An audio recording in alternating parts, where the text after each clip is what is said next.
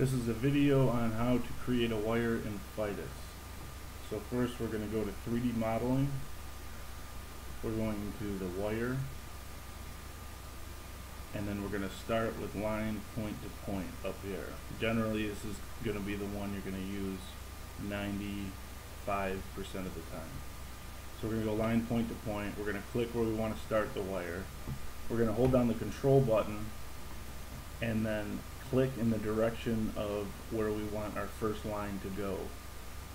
By holding the control button, that's going to give us a straight line. If you don't hold the control button, you're going to get a random, random angle. So that's going to give us a vertical or horizontal line.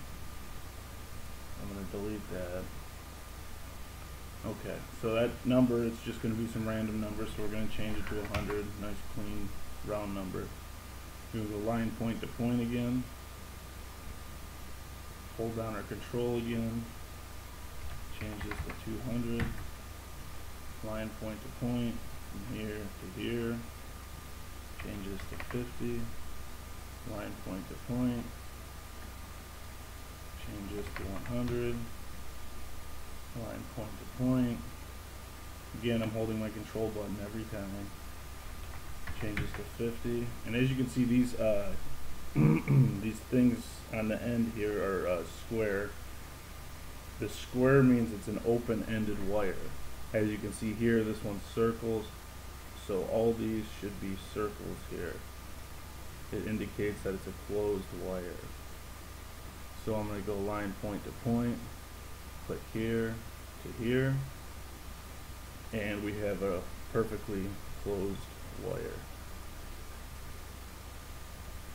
And if you want to change the length, this little arrow right here shows you which direction you are going to change when you change this number, and then you can go over here to reverse to change the direction you want to change. So I'm going to change that 100 to let's say 50, and as you can see, it got shorter.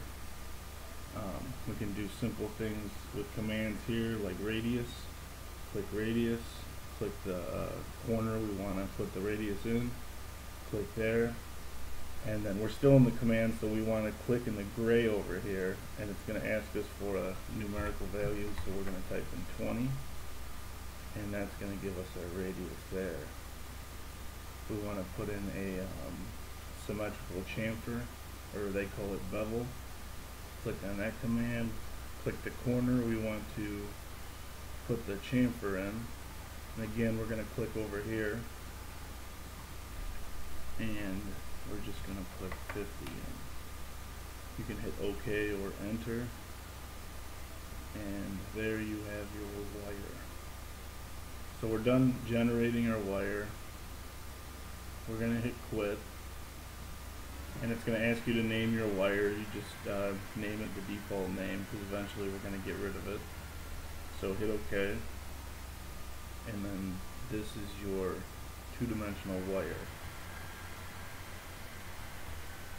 So if we want to add some depth to that, turn it into a three-dimensional model, we're going to use the extrusion command. So I'm going to click that. It says Pick Master Wire. You can click that, and then you can see the arrow in here. It's going to indicate which direction it's going to extrude. We can change that up here with these arrows, so that's how you change it. You can actually change it so it extrudes half the distance in each direction. So we have 20. You can change the color here. You can also change it afterwards. So hit OK, and there you have your 3D model of your wire. Generally, you get rid of your auxiliary group because that is the original 2D wire you created. So we're going to get rid of that because it's pretty much useless now. And that's your wire.